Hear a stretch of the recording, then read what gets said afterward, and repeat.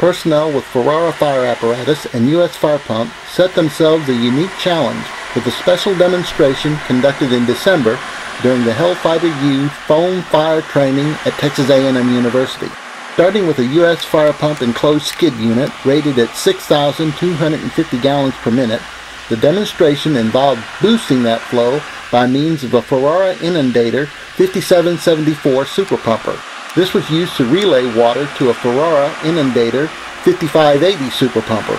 The ultimate goal was to get a little over 13,000 GPM out of one apparatus. Although the Super Pumpers vary in wheelbase and other dimensions, both come equipped with a Cummins ISX-15 600 horsepower engine and a U.S. fire pump 5,500 GPM high velocity pump, complete with a 12-inch inlet and an 8-inch outlet.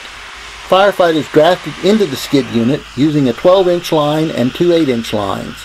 The main attack pump, the 5774, was fed with two 7¼ lines directly from the skid unit. In turn, the 5774 had two 7¼ lines feeding the 5580. A Tyco Williams Fire and Hazard Control Ambassador 2x8 wireless remote deck gun delivered the bulk of the 13,000 GPM flow.